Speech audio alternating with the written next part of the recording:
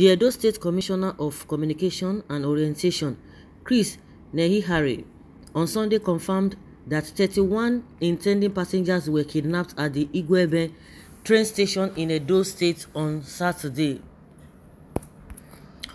The passengers were said to be waiting for a 4 p.m. train from Ķ11 to Warri when the kidnappers struck, shooting sporadically, abducting passengers and leaving many injured. Mr. Nehihari told journalists in Benin that one abducted passenger escaped from the kidnappers while the police had arrested one of the suspects. Describing the incident as the most difficult in the state, the commissioner said the kidnappers, who came with cars, took victims to the bush on foot. The police, in collaboration with the vigilante and hunters, started combing the bush almost immediately. One suspect has been arrested and he is helping the police in their investigation. The Deputy Governor, Philip Shaibu, visited the scene of the crime this morning to have an on-the-spot assessment of what has happened, Mr. Nehihari said. The Nigeria Railway Corporation (NRC) earlier announced the shutdown of operations at the station.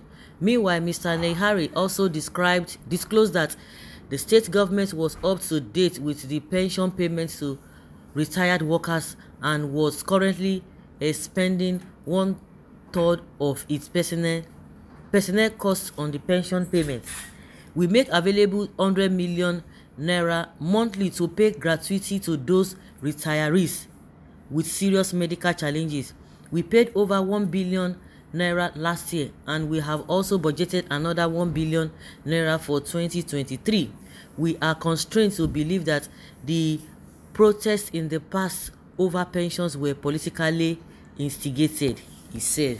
Okay, that is the second part of this story. The first part of the story is, when we first talked about the kidnapping that took place, according to police, confirmed that it was the Fulani S-men that did the kidnapping, but they could not tell us the figures. But they said some people were wounded, some people were kidnapped, but they couldn't get the numbers. Now the government is coming out to tell us that they are 31 in numbers. 31 in numbers, and the police and the vigilantes, they started combing the forest or the bushes immediately. I hope these people will be found. Nigeria has happened to them. Oh. It's become a normal thing. It's become a normal thing. As train station, when we talk about development, even the little one that they are trying to bring, even if it is not even up to standard, we cannot even enjoy it in peace. Not that they were on the road, though. People will say, oh, you have to be careful when you are traveling because of this kidnapping of a thing, because now it's become a lucrative occupation. The S-men are doing their own. Ordinary people, the ordinary criminals who have been on ground now, seeing the old trend that is now becoming one of the lucrative things you can do in this country, and nothing will happen. And even the ones that are not Fulanis, they will say they are Fulanis. But the bottom line is that things have degenerated to what it is now, because those who are the aim of affair are not doing enough. They are not doing enough. According to how they cried when Tinubu said Buhari cried 3 times on national TV. Now that cry has not equated to good governance. Just that he wanted that position. That is just what it is. All I see Buhari doing is just to fulfill all righteousness. I was once a president, a military president, and now a democratic president. That is just it. And it is always sweet in their mouth. A democratically elected president. Some people want to unseat him. It's not going to happen. That is all what they know.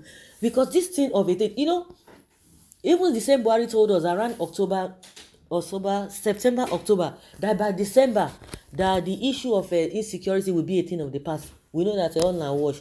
We're in January. It's still continuing. Who would have thought that after the incidents that happened in Abuja, Kaduna train station, what happened there, that it will still happen again? Nobody would have thought, but it's happening. It is now a normal thing. Now, 31 people. I know that the families of those people, they'll have a better story to tell. Like I said before, Nigeria has happened to them. Okay, the next thing they will do is to go and save them. That game won't end well for them.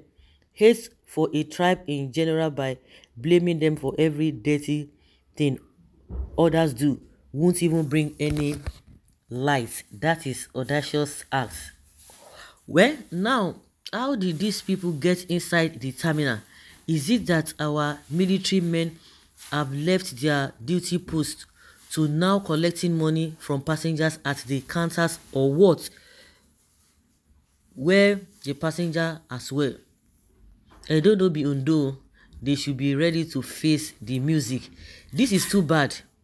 What on earth people will bring in foreigners to kill citizens? Visa on arrival was one of the ways herders and killers took advantage of coming into Nigeria. They are enjoying their one Nigeria. Vote Tinubu or Atiku, you will see more of that. Unknown government. Call it unknown government. When police has told you that they are S-men. They are S-men. They are Fulani S-men. At your brothers do the job. Your brothers have done the job. Guy man, continue covering them up. That is what the terrorists are called. Peter is better. Who is Peter? Okay, is it Peter? So, our prayer is that let these people be rescued in peace. So we don't want to hear stories. But the problem is not even rescuing them. But the issue is that how this kind of a thing will not reoccur. But it will occur. It will even more than this. So everybody, yourself, you just have to be. How careful can one be if we tell people you have to be careful, you have to be careful? So people who wanted to travel from one point to another, now they were in the train station. So you want to tell us that they were not careful enough? Because these are the questions people have been asking, and nobody gives you an answer. It's happened, and those people who did that have not even been arrested till today. What did we hear? Negotiation. But they didn't go after them. They didn't go after the people that perpetrated that evil. But now, in the case of those states, they say they've gotten one of them. And let's see how the rest things we follow. So, guys, let's hear your opinion and know what you think that could be the possible solution to all these problems.